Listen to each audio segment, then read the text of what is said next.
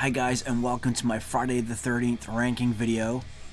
In this video we are looking at the main 11 Friday the 13th movies. So no Freddy vs. Jason or other spin-offs in here. Nothing against Freddy vs. Jason, of course, great movie. But this ranking is based on just purely those main 11 Friday the 13th movies. So having said that, let's get into it, starting with number 11.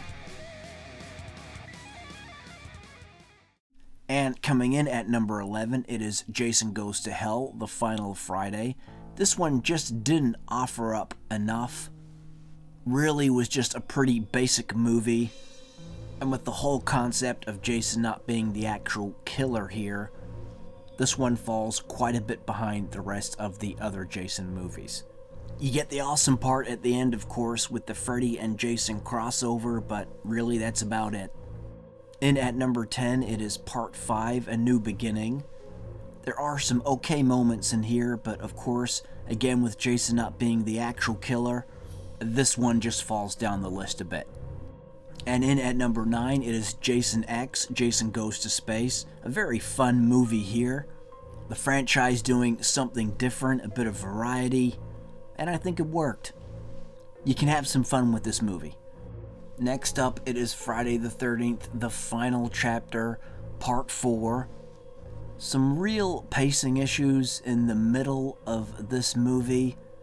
It just seems to be the teenagers sitting in that house pretty much doing nothing for one portion of it there. Again, some good moments, but this movie does lack something.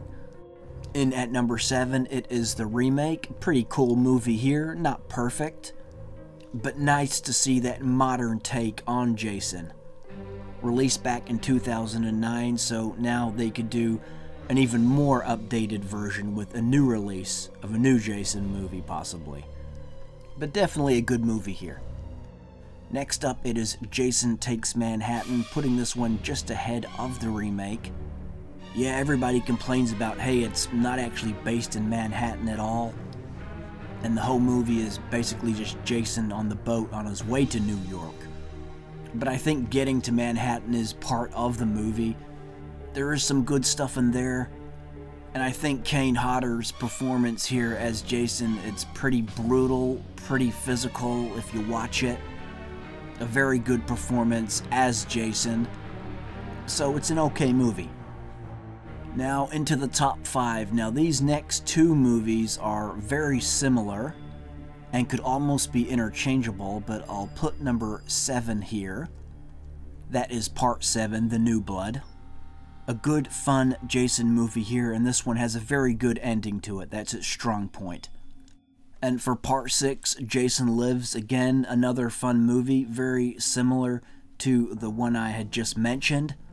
Just a bit more solid overall than number 7. And coming in at number 3 is a very good Friday the 13th movie. It is Part 3.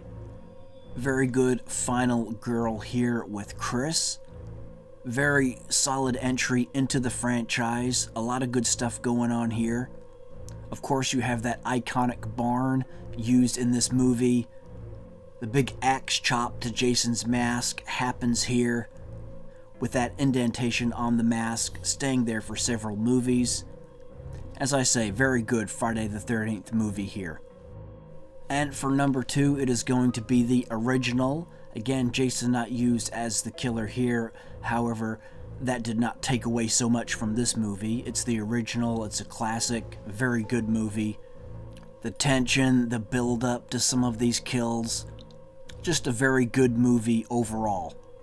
And again, your main girl with Alice, very competent in that role indeed, and just such a great shame that she was killed off so early in Part 2, but we'll get to that in just a moment. And Part 2, that is the number 1 movie on my list. Mentioning there how we lose Alice so early on in this film. Bit of a shame how they did that. But the girl who took over, Ginny, she is just superb in this movie anyway. Very good as the main girl here. But this movie just does not disappoint for me. It's solid, it's entertaining, good cast. It doesn't really trail off and get boring anywhere. And as I say, Amy Steele as Ginny, just totally awesome as the final girl here. Good cast overall, and a solid Friday the 13th movie here.